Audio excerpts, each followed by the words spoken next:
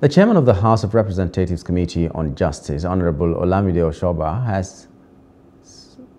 is recommending safety measures for the well-being of children on the internet.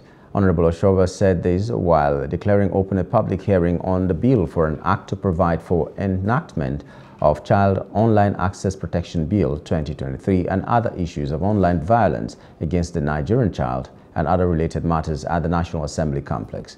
The bill also urges parents and educators to do everything possible to protect their child from falling prey to internet pedophiles. The bill will serve as a comprehensive framework to counter the many threats to our children. The bill includes measures to establish strict criteria for age verification on social media platforms, ensuring that children cannot access age-inappropriate content.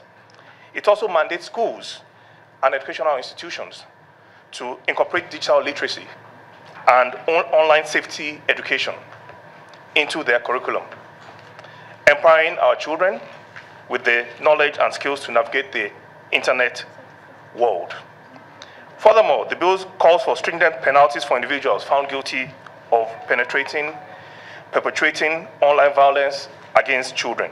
We must send a strong message to those who prey on our vulnerable children, and their actions will not go unpunished. Representative of the Speaker, Usman Bello Kumo, says the bill, being straightforward, must be passed for the future of children in the country. The digitalization of the child online issue cannot be overemphasized because we are in a digital world. And Nigeria, as one member of the Committee of Nations, cannot live in isolation.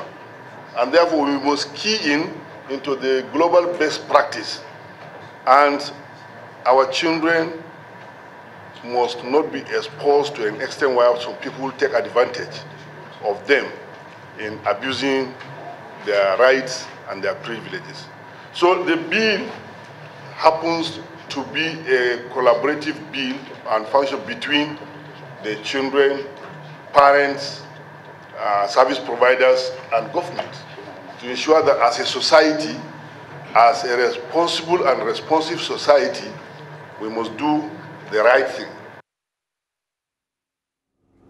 Stakeholders also noted that the safety and well-being of Nigerian child in this digital age should be of utmost priority to everyone. Hello, hope you enjoyed the news. Please do subscribe to our YouTube channel and don't forget to hit the notification button so you get notified about fresh news updates.